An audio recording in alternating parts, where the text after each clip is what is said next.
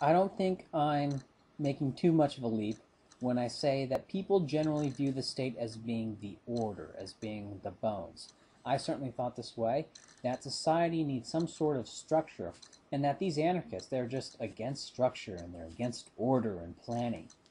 Because just think about all the times that the police have protected you when you're in danger, and about how safe you feel when you see a policeman in your rearview mirror or when a cop sits near you in a diner. I mean, it's a really good thing that that policeman's there to protect you from a potential gunman.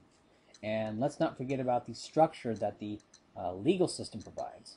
I know that if someone does me wrong in a way that is illegal, I can rely on the state courts to resolve the dispute. All I have to do is go look up the laws, see that the person who did me wrong is in violation of it, gather some witnesses, perhaps, and then see a judge. And after a heated but one-sided trial, because remember, I'm in the right, I will get my restitution.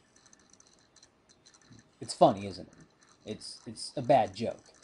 If a man attacked you and you wanted some sort of restitution, would you even know where to begin? And on top of that, what are the laws? You have people studying just certain aspects of the law, like tax law, criminal law, copyright law, tort law, and I don't know what they all are. But you have people spending years studying just certain parts of the law.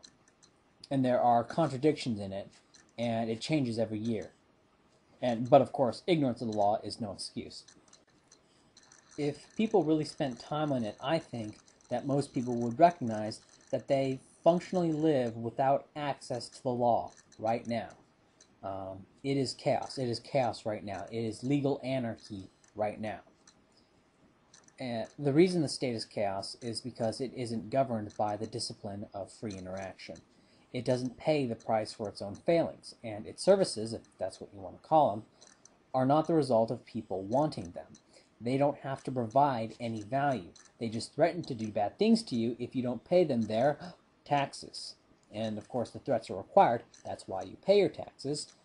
But the state cannot exist on force alone. But that's a whole other topic, a whole other story that addressed in many other times in many other places. The state is a writhing mass of chaos. It's that formless black monster that's seen in the nightmares, and its formlessness is caused by it not being governed by reality.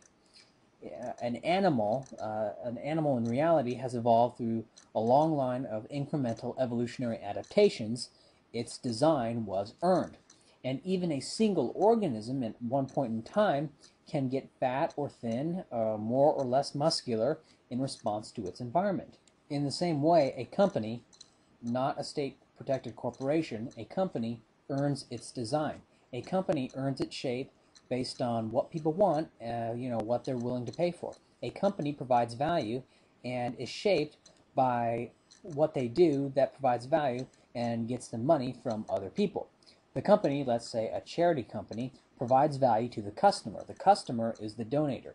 If the charity is efficient in providing services to the needy or getting people jobs and all that stuff and getting people to be self-sufficient, then that charity over time will get more customers. Less efficient charities, charities that are known for embezzling, let's say, will get less customers until they either reform or go under. Companies earn their shape. I guess you say they carve themselves out. The state does not earn its shape. When the state takes money through force and starts its own charity, its own welfare scheme, its own social security scheme, what is going to carve that charity into its appropriate shape? Absolutely nothing. A state program is like an animal twisting and writhing in spasms, just barely clawing along. The muscle spasms occur because there's no reason they would have the right mixture of electrical impulses or glucose or whatever muscles use to work properly. There's no reason it would have the right mixture. It may, just by chance, but there's no reason for it. The only reason that that animal can barely function and scrape along is because it follows the basic model of other animals that actually did evolve. In the same way, state charities and state education camps can kind of scrape and claw by because they very roughly emulate the behavior of private charities and private education, although education less and less so. The central planners in the Soviet Union were able to plan production that was somewhat workable, and people weren't starving, because they had access to prices in other countries. And they could do a little bit of guesswork to determine how the Soviet Union would be different. And because they modeled price themselves off of the prices of other countries, Soviet resource allocation had some semblance of sanity.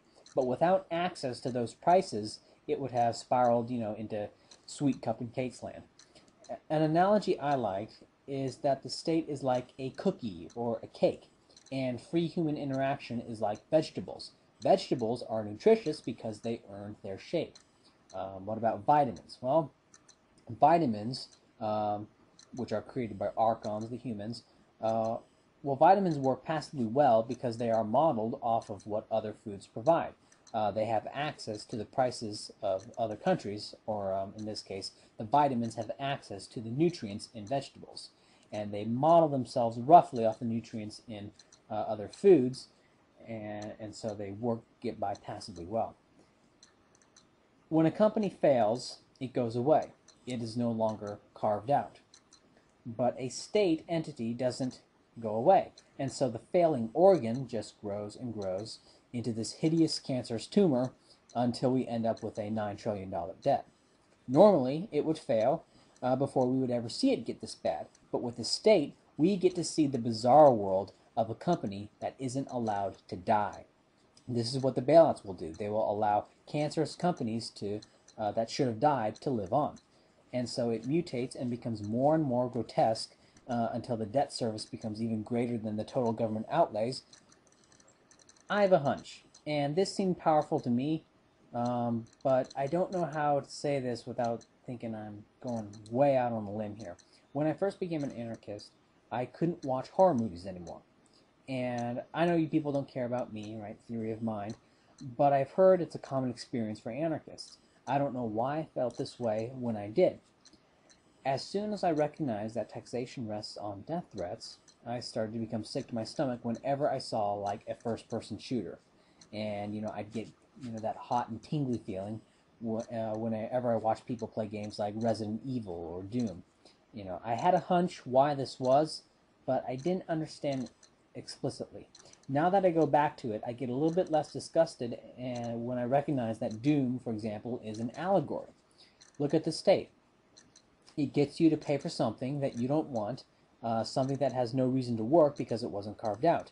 You are violently forced to pay for the cancer. If you don't pay for the cancer, then the repercussions are psychotic. You go to hell, where you are tormented by sadistic demons, but also by the zombie men you were sent with. If you don't pay your taxes, you are sent to prison, where you are tormented not only by the guards, but by the other inmates. The UAC in Doom, which is the artificial agency in Doom, went to Mars, right? Mars, the god of war.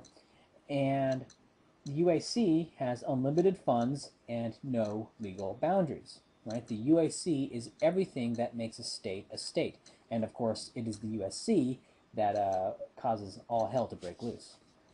Warhammer 40,000 shows a world that is completely run by states. States have total control over their people, be they the Orcs, the Eldar, the Tau, the Imperium, and there is virtually no free market, or if there is, it's only known to like Warhammer geeks, and they'll talk about like, I guess, the different markets on the different planets, but who the hell cares?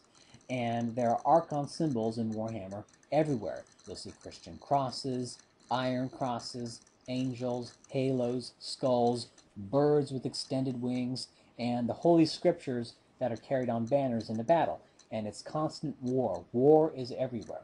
And the Eye of Terror at the fringe of the universe, which spews forth these chaos hordes. It's the portal to hell from Doom, and it's the Eye of Sauron in the Lord of the Rings that spews forward all these beasts.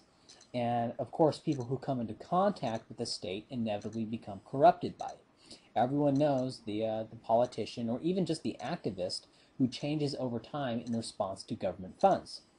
And this is also how the Ring corrupts Saruman and Isengard, and how former Marines become zombie men and shotgun guys in Doom. and how the Space Marines of the Horus Heresy become completely deformed by their chaos powers. I know Amendum is a train wreck, and it's often kind of seen as kind of lame to pick on him, but he is illustrative for his extreme stance in embracing cancer and chaos. Amendum takes archism to its logical end, to a completely artificial world, a virtual reality. He wishes the entire world be consumed by nothing but chaos, and this chaos extends to his interpersonal relations. He demands respect and he demands order under him, and the result is chaos. Everyone is guilty of this kind of behavior to a certain extent, but very few people pursue it as a principle like Amendum does.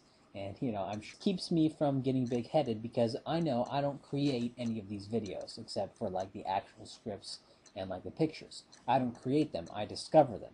And I discover that you already know that the state is chaos. It's why we have the same nightmares, for heaven's sake.